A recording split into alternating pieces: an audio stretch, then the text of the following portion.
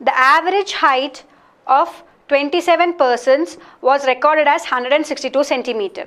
If the height of Shreya was deleted from the observation, the average height reduced by 1 centimeter. What was Shreya's height?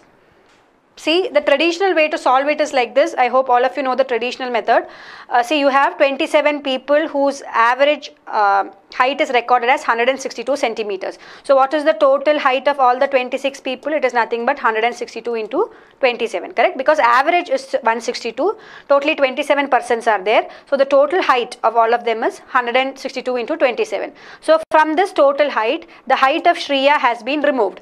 Now, the average height is reducing by 1 centimeter. So, when this is happening, what is the new average? See, from this total height of all the people, when I am reducing Shreya's height, the new average is nothing but 162 into 27 minus Shreya's height divided by 26. Because now there are only 26 people. I have removed Shreya from the group. And this, when this happens, this is equal to 162 minus 1, or that is equal to 161.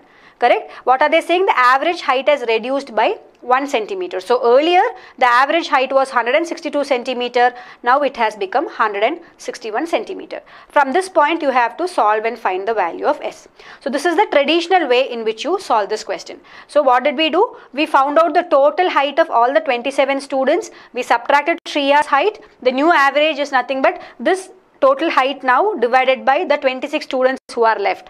That is equal to 161. Solve for S. Now, see, this takes a bit of time, right? So, when such question comes, if you know the concept of equal distribution, correct? Solving this question will be far more easier. See, in this case, you will have to do S is equal to 161 into 26. You have to find that out again. 162 into 27 minus this value. That will give you the answer. Okay, you will still get the correct answer. The correct answer is actually 188. You will still get that, but it is more time consuming.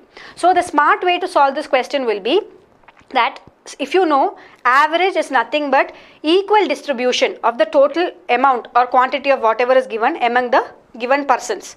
Okay, if you know that, solving this question becomes very easy. See, what is happening? Earlier the average was 162, and how many people were there? There were 27 people. So, what does that mean? See, it's like saying that each person has an average height of 162. So, Shreya, whoever else is there.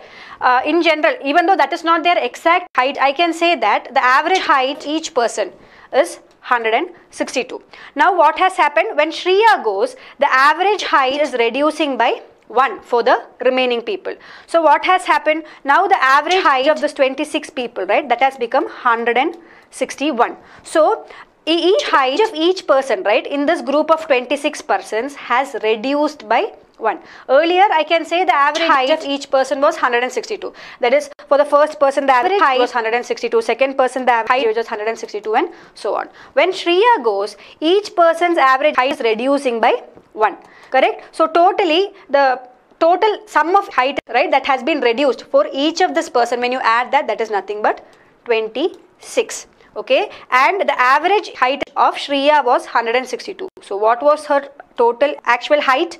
That is nothing but 162 plus 26, that is equal to 188. I will explain it once again.